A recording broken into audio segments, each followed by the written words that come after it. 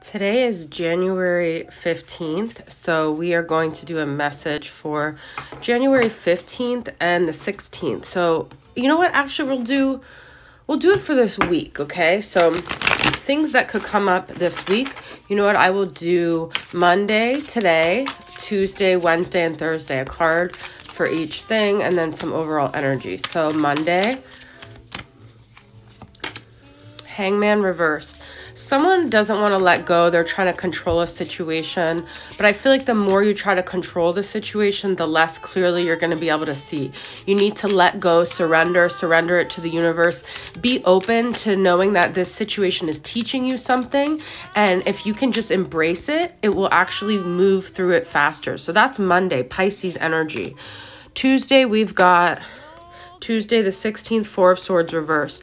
Some of you guys need to take some rest, or this is saying you need to take a step back, clear your mind, but this could also be that someone is contacting you, but it could be like prematurely. I feel like this person still needs to get their mind right, and they may message you feeling pressured. So don't pressure anyone, because the more space and time you give things, the better it will be. Wednesday is Five of Pentacles reverse. Someone doesn't want to face that. I'm hearing that something is over or that they've been shut out. Someone's having a really hard time dealing with abandonment here. Thursday, we've got the Wheel of Fortune. I love this. So things are going to maybe rapidly change on Thursday. Sagittarius energy.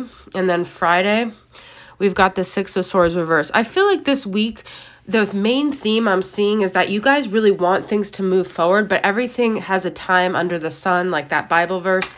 There's a time and a season, so you guys just have to relax.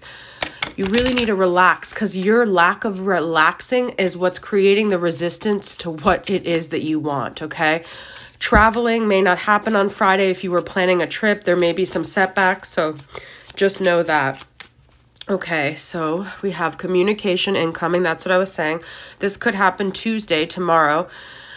But see, this communication might bring negative thoughts. It might bring more doubts. You see fear of communication. There's a lot of things around communication right now, guys. So I would just I would clear your mind before you communicate. If you're coming from a negative space and you're trying to communicate, it's just going to taint the communication, okay? Let's get a couple more cards about this.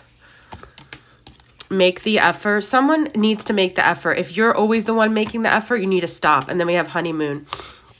So this is to me like kind of rose-colored glasses. And then we have healing family issues. Your love life benefits when you forgive your parents. You guys, forgiveness is a theme. I keep seeing cards with it. So that's what you guys need to know.